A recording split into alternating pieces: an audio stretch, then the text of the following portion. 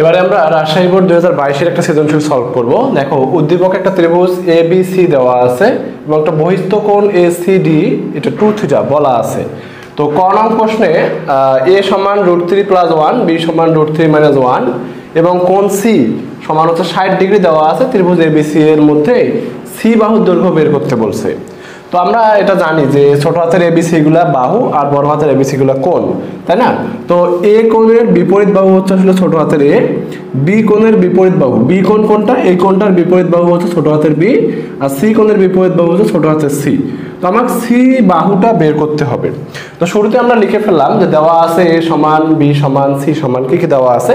এটা কিন্তু কোণ C, এটা একটু বড় হাতের C হবে। এরপর দেখো আমরা একটা সূত্র জানি, তিনটা বাহু এবং একটা কোণ যদি দেওয়া থাকে সেক্ষেত্রে যে কোনো একটার মান বের করা যায়। তো এই সূত্রটা হচ্ছে c² সমান a² + b² - 2ab cos c। যেহেতু আমার a বাহু b বাহু জানা আছে এবং কোণ c জানা আছে, আর আমরা c বাহুটা বের করব। তো আমি শুরুতে a বাহুর মান √3 + 1, b বাহুর জায়গায় √3 - 1 লিখে ফেলছি, আর স্কয়ার ছিল স্কয়ার, এই b এর উপর স্কয়ার ছিল স্কয়ার, -2 a এর মান b এর মান বসাইছি এবং cos c এর মান হচ্ছে 60 ডিগ্রি, এই মানটা বসাইছি। এবারে দেখো আমরা একটু ক্যালকুলেশন করব, শুধু a + b² এর সূত্র করলে আমরা কি পাবো? a², এটার উপর স্কয়ার করলে হবে a² + 2a × b + b², আর এটা সূত্র করলে হবে a² - 2ab + b²। এই দুটো দেখো -2 ঠিক থাকলো, এটা সূত্র হয় এই a + b × a - b এর সূত্র করলে পাবো হচ্ছে a² - b²। cos 60 ডিগ্রি মান আমরা জানি হাফ, ঠিক আছে? তো এবারে দেখো আমি ক্যালকুলেশন করলে কি পাই, এই 2√3 কাটা যাবে, এটা থাকবে হচ্ছে 3 + 1 + 3 + এই 1 -2, এই 2 আর হাফ কাটা যাবে, বাকি থাকবে হচ্ছে ব্র্যাকেটে 3 - 1। এই মানটা 3 আর 1 4, 3 7 আর 1 8, 8 থেকে 2 বিয়োগ করলে হবে 6, তাহলে 6 পাচ্ছি। এটা কার মান? c² এর মান। তাহলে c বাহুর দৈর্ঘ্য হচ্ছে √6। বর্গমূল করলে একটা প্লাস মাইনাস আসে, তবে এখানে প্লাস মাইনাস দিলাম না এই কারণে, কারণ c একটা বাহুর দৈর্ঘ্য কখনো নেগেটিভ হয় না, এজন্য c বাহুর দৈর্ঘ্য হচ্ছে √6। এখন দেখো খ নং প্রশ্নে তোমার a + b সমান 120 ডিগ্রি, এই a কোণ এবং b কোণ এই দুটো 120 ডিগ্রি বলা আছে। বলে তোমাকে দেখাতে বলছে sin² θ + α + sin² θ - α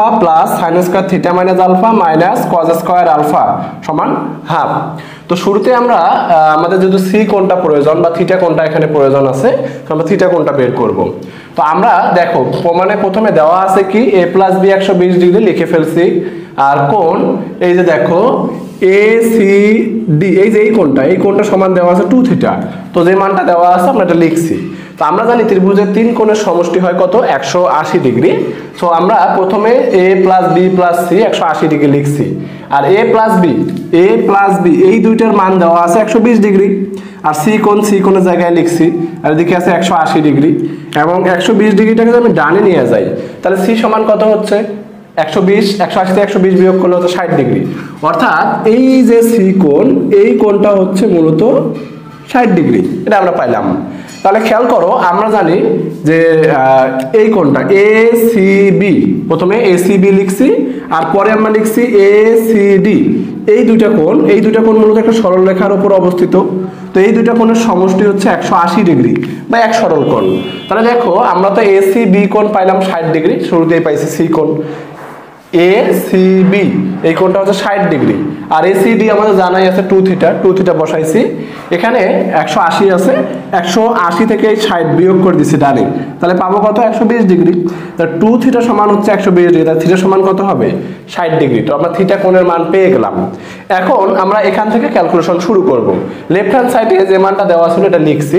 এখন আমরা একটা কাজ করতে পারি, আমরা এরকম একটা তথ্য জানি যে যদি কখনো sin² θ থাকে সেটাকে sin θ² লেখা যায়।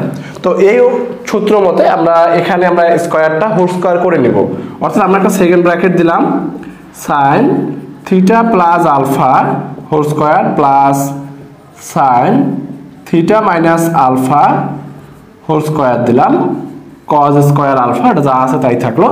আমরা এখানে এটা করার কারণ হচ্ছে আমরা একটা সূত্র করব, sin a প্লাস b। মনে আছে sin a প্লাস b এর সূত্র কি? sin a প্লাস b এর সূত্র হচ্ছে sin a cos b plus cos a sin b এর উপর স্কয়ার, স্কয়ার থেকে গেল। আবার একইভাবে এখানে একটা সূত্র হবে sin a মাইনাস b এর সূত্র। a মাইনাস b এর সূত্র হচ্ছে sin a cos b sin a cos b, a বলতে থিটা, b বলতে আলফা, মাইনাস থাকলে minus cos a sin b, square ঠিক থাকলো, আর মাইনাস cos স্কয়ার আলফা যা ছিল সেটাই আছে। এবার দেখো আমরা থিটা কোণের মান কিন্তু জানি, থিটা কোণের মান হচ্ছে 60 ডিগ্রি, সেই 60 ডিগ্রি মানটা আমরা বসাই দেব। তাহলে এখানে যদি আমি বসাই পাবো হচ্ছে sin 60 degree cos alpha plus cos 60 degree sin alpha whole square plus, এখানেও খেয়াল করো sin 60 degree cos alpha minus cos 60 degree sin alpha whole square minus cos square alpha. তো আমরা sin 60 ডিগ্রি মানটা কিন্তু জানি, sin 60 ডিগ্রি মান হচ্ছে √3/2 আর cos 60 ডিগ্রি মান হাফ। তো আমরা এখানে একটা কাজ করতে পারি, sin 60 ডিগ্রি মান বসাই দিলাম, √3/2 ইন্টু cos আলফা প্লাস এটার মান হচ্ছে half sin alpha whole square plus, এখানেও আমরা ক্যালকুলেশন করতে পারি √3/2 cos alpha minus half sin alpha whole square minus cos square alpha. √3/2 cos alpha plus half sin alpha, এটাকে যদি আমি a মনে করি পুরোটাকে, আর এটাকে b মনে করি, a স্কয়ার প্লাস, আবার দেখো এখানে খেয়াল করো একই জিনিস আছে, √3 cos alpha minus half sin alpha. তার মানে মূল কথাটা হচ্ছে এই মানটা একই, এই মানটা একই। তাহলে এটাকে আমরা a, এটাকে b ধরলাম, a plus b whole square plus a minus b whole square. এই সূত্র আমরা জানি, কি সূত্র বলো তো? 2a square b square.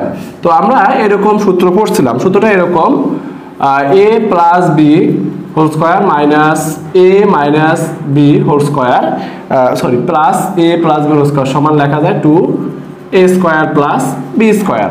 তো এই অনুযায়ী আমরা সূত্রটা লিখে ফেলি, 2 সূত্রে 2 লিখলাম, a বলতে এই যে এই মানটা এর উপর স্কয়ার হবে √3/2 cos আলফা স্কয়ার প্লাস কি আসবে half sin alpha whole square, আর মাইনাস cos স্কয়ার আলফা আগে থেকেই আছে, এটা আমরা লিখে দিলাম।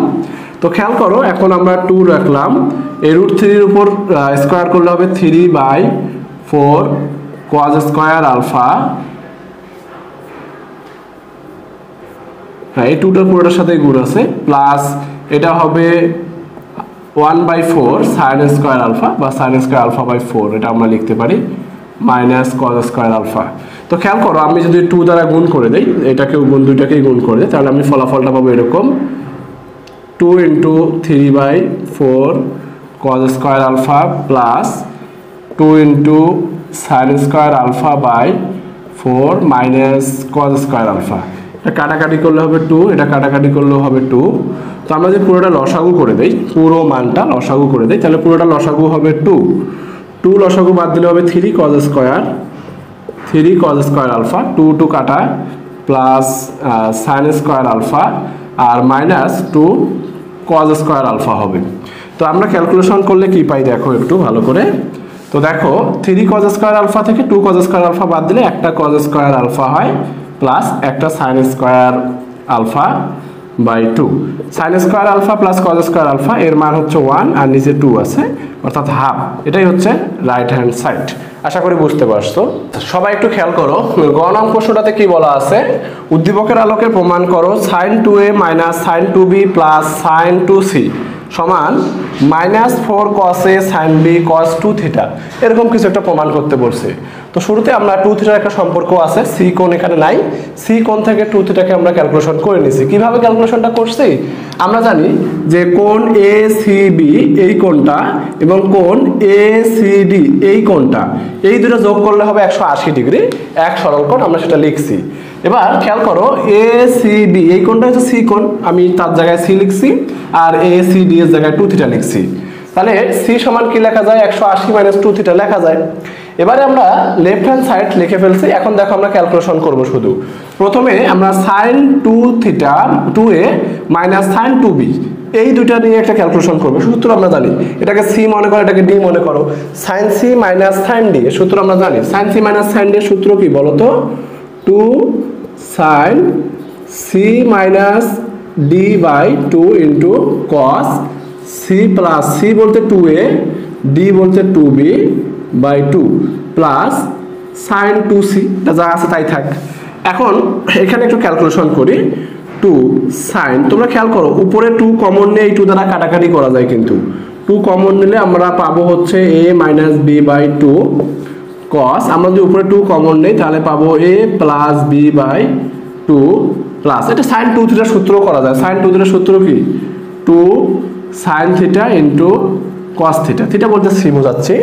এবারে দেখো এই 2 কাটা, এই 2 কাটা, তাহলে বাকি থাকলো যে 2 sign a minus b into cos a plus b plus 2 sign C cos C. তোমরা একটু ভালোভাবে খেয়াল করো, a প্লাস b, আমরা ত্রিভুজ 3 কোণের সমষ্টি 180 ডিগ্রি জানি। তাহলে a প্লাস b, দেখো a plus b plus c সমান যদি 180 ডিগ্রি হয়, তাহলে a প্লাস b সমান কি 180 ডিগ্রি মাইনাস c লেখা যায় না? 180 ডিগ্রি মাইনাস c লেখা যায়। তো আমরা প্রথমে এই কাজটা করি না, এটাকে c তে বানাই নেই।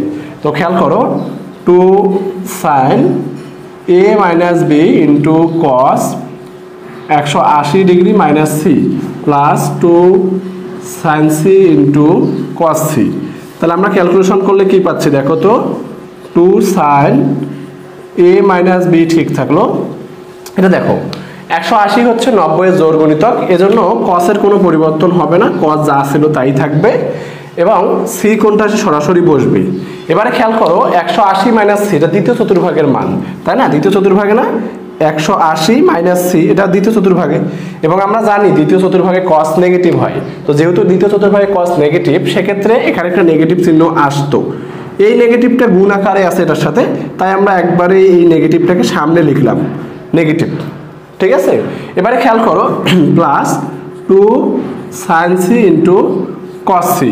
তো আমরা যদি এখান থেকে এই যে দেখো 2 কস সি কমন নেই, 2 কস সি কমন নেই, তাহলে বাকি থাকবে কি মাইনাস সাইন এ মাইনাস বি আর প্লাস কি থাকবে সাইন সি বাকি থাকবে। তো আমরা যদি ক্যালকুলেশন করি, ক্যালকুলেশন করলে কি পাবো দেখো তো?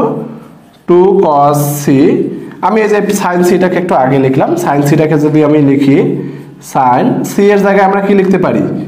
180 ডিগ্রি মাইনাস এ প্লাস বি লিখতে পারি, কিন্তু কারণ আমরা জানি ত্রিভুজের 3 কোণ এ প্লাস বি প্লাস সি সমান 180 ডিগ্রি। তাহলে সি সমান কি 180 ডিগ্রি মাইনাস এ প্লাস বি লেখা যায়। তো আমরা সি এর জায়গায় 180 ডিগ্রি মাইনাস এ প্লাস বি লিখলাম, আর এই মাইনাস সাইন এ মাইনাস বিটা পরেই থাকলো, এটা নিয়ে কোনো সমস্যা নাই। এবারে দেখো আমি একটু উপরে লিখি, জায়গা কম তো। এবারে আমরা এটা ক্যালকুলেশন করলে পাবো হচ্ছে 2 cos সি সাইন 180 90 এর জোড় গুণিতক, এজন্য সাইন সাইনই থাকবে এবং এখানে হবে a প্লাস বি, যেহেতু এটা দ্বিতীয় চতুর্ভাগে, সো সাইন চিহ্নের কোনো পরিবর্তন হবে না সাইন কোণ অনুপাতের, minus sine a minus B. খেয়াল করো sign a plus B minus sine a minus B সূত্র কি 2 cos a sin b, তাই না? আমরা জানি ওটা সূত্র লেখা যায় 2 cos a sin b। আর এখানে আমরা একটু ক্যালকুলেশন করব cos সি কোণ সমান আমরা একটু আগে লিখে ফেলছিলাম 180 মাইনাস 2 থিটা লেখা যায়, সি কোণের জায়গায় 180 মাইনাস 2 থিটা, আর এখানে আমরা লিখতে পারি 2 cos a into sin b, 2 cos a into sin b সমান sin a plus b minus sin a minus b, অর্থাৎ এই মানটার জায়গায় 2 cos a sin b লেখা যায়। তো এবারে খেয়াল করো এই 2 আর 2 গুণ করলে হচ্ছে 4। এবার cos a এটাকে একটু আগে লিখলাম, sin b এটাকে আরেকটু পরে লিখলাম। এবারে দেখো এই অংশটুকু এখনো ক্যালকুলেশন বাকি আছে, এই বাকি ক্যালকুলেশনটা কি করা যায়? এটাকে 180 90 এর কি জোড় গুণিতক না? এটা জোড় গুণিতক, এই জন্য cos ঠিক থাকবে, 2 থিটা ঠিক থাকবে। এই মানটা কোন চতুর্ভাগে বলো তো? 180 মাইনাস থিটা, দেখো তো এখান থেকে এটা 180 মাইনাস থিটা, এটা কোন চতুর্ভাগে? দ্বিতীয় চতুর্ভাগে কসের মান কি হয় নেগেটিভ, তো এখানে গুণ আকারে নেগেটিভটা এই জায়গাতে আসতো, তো আমরা নেগেটিভটা চাইলে একবারে সামনে লিখতে পারি, গুণ আকারে যেহেতু আছে নেগেটিভটা সামনে লিখলাম। এই মানটাই মূলত রাইট সাইড আনতে বলছে, -4 cos A sin B cos 2 θ, এইটুকুই। আশা করি বুঝতে পারছো সবাই বিষয়টা।